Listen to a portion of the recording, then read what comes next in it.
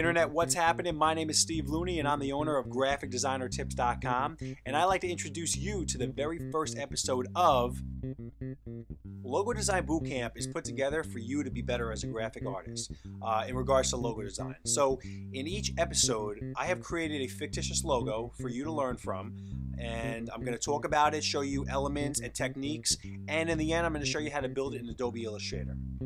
Alright, so we're going to stay with current events right now because we have the elections in a few days, so I figured why not for the letter A? It matches perfectly with the word America. So the first logo I have designed is America Votes 2012, which is right here.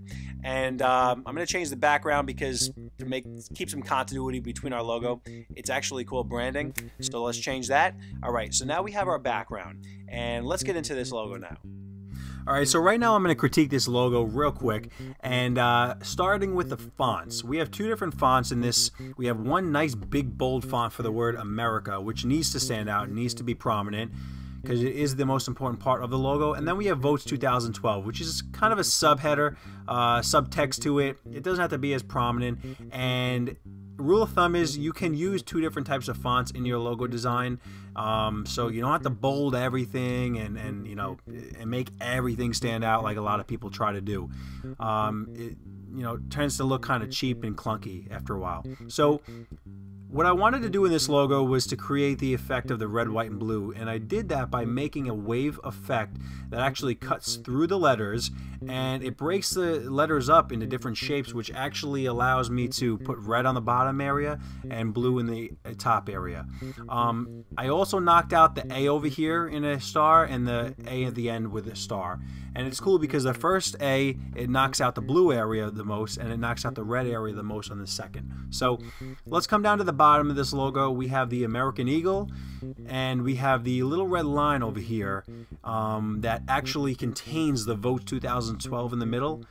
We could have done anything with Votes 2012. We could have made it really big, but I didn't want to do that to make it, very distracting and clunky. So these little elements like the bald eagle and the red line, they actually keep this logo, in line. So we're going to remove this guy for a second. You'll see what I mean. It adds a little bit of character to it, personalizes it.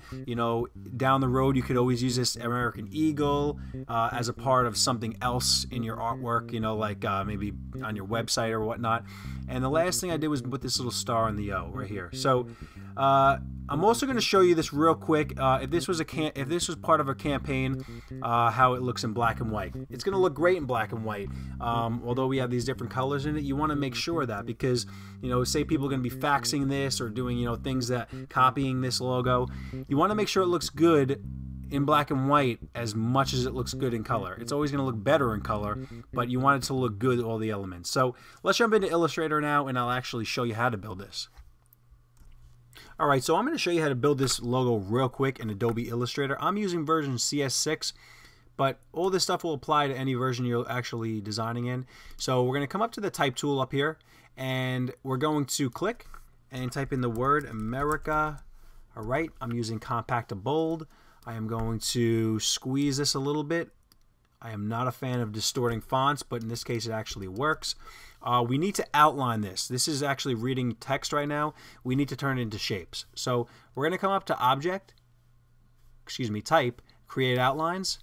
Alright, or that Shift Command O as a keyboard shortcut. And now we have the word America. I want to get these little triangles out of the A's by going to the direct selection or hitting the letter A.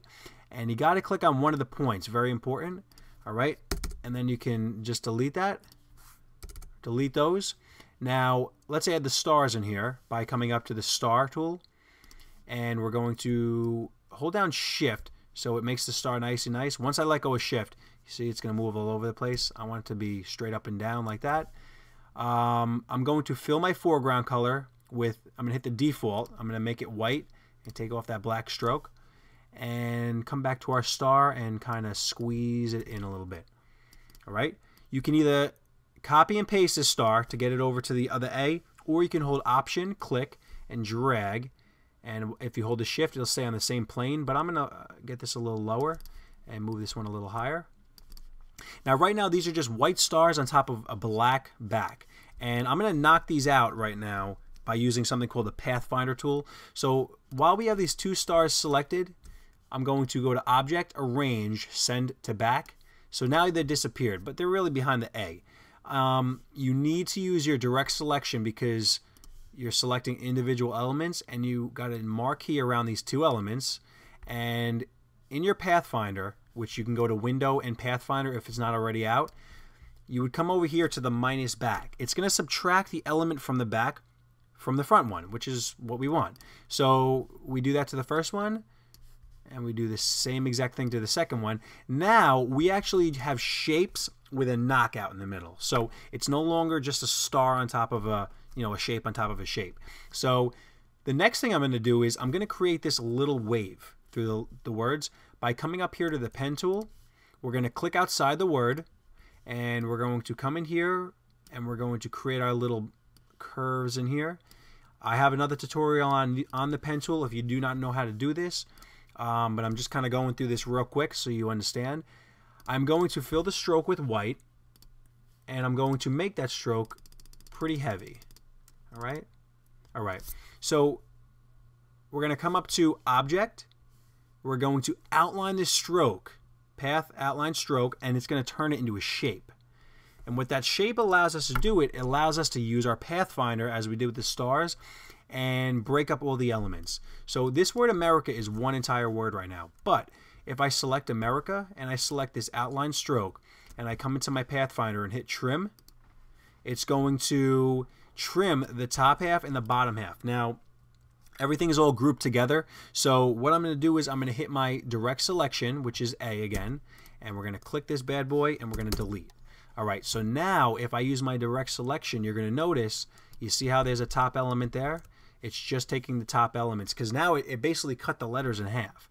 And without going into gradients, which I also have another tutorial on, you can select right here, the gradient tool. You can direct select all the letters on the top half and go to your eyedropper, and I'm going to select this right here as the blue, and I'm going to do the same thing with the bottom on the red. Awesome. Very, very easy. So on the bottom of this, we're now going to create our bottom area. We're going to type in votes 2012. And yes, by the way, I am very excited to vote in a few days. I would have had this tutorial out earlier if we didn't have this nasty hurricane, but stuff happens. All right, myriad. We're going to make this smaller, and I don't want it to be bold because you don't have to bold every single thing. What I also did in the logo below, the original logo, is I had the 2 and the I line up and the V and the M line up. So this isn't something that's going to make or break your logo, but it's just clean design. It's something that you should always kind of strive for. I do all the time. We're going to take this American Eagle. I'm just going to copy him, and we're going to overlay him. But we could also do a Pathfinder, just like we did on the stars and that little wave through the word, and cut it out from the A and the C. But we're not going to do that right now. But just so you know, you can do that. I'm going to just change this into like a navy blue, the votes, 2012. The last thing I'm going to do is come up to the star tool. I'm going to click, hold down, and I'm going to grab the rectangle tool, which is also M.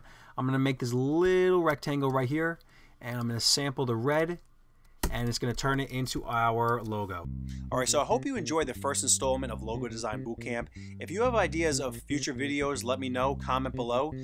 Don't forget to like our video and definitely subscribe to our channel. We're going to be doing these once a week, and you'll be able to get them in your email every time they come out. So that's it, everybody. Don't forget to vote, very important, in a couple days, and be safe and happy designing.